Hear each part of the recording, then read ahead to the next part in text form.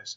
So our goal at Shopify is to create a subtitle which will go immediately underneath this title, so between the title and the rating stars. For this purpose, I propose to get a sum up trick. Not to invent something that doesn't exist in Shopify, but utilize a vendor field. And let me show you what I mean. So I'm going to the store and go into the product pages here. Yep.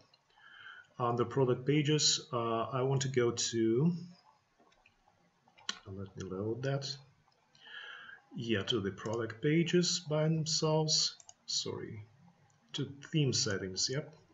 And click products. Here I want to activate show vendor. Yep. Let me save it and refresh the page here. So as you can see here, this vendor information appeared just above the title. We want it to be under the title. In order to modify that, we want to go to our online store, click it, then go to actions and go into edit code.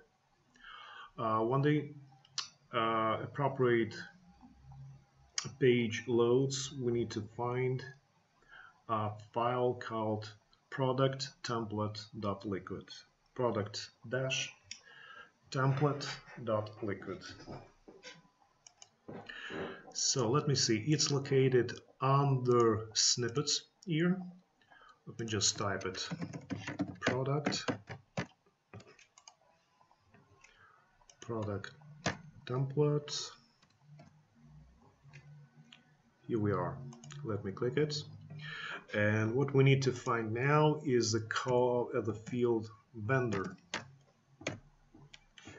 Okay, here is the guy. You see that it located just above the H2 product single title. So let me copy over this whole section, cut it from here, and paste underneath the title section. And let's save it. Okay, assets saved, and let me go back to the live product page and refresh the page. Okay, perfect. So now it appears under the title. Now you'll ask me, okay, so I don't want the same subtitle to appear on my every product page. Okay, well, let me show you the next step. So I'm going to this very product, under all products, open that product, and under the vendor, I'm creating a new vendor field. So I have some vendors already pre-populated here, created, so I don't need them. What I want to write here instead is something like your hair, because it looks shiny and healthy. Oh, sorry.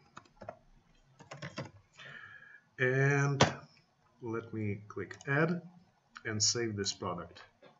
Now let me go back to the live page and refresh it.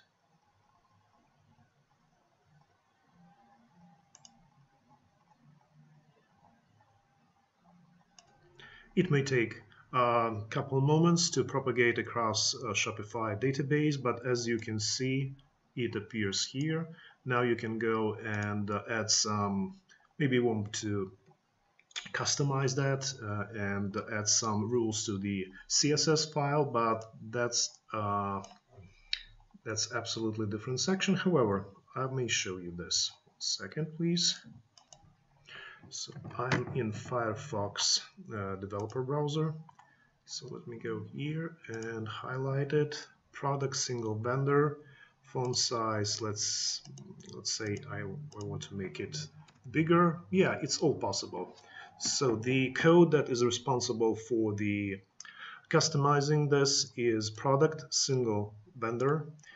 And if I copy it here, I can go back to my theme, switch into theme.scss.liquid, which is my style file.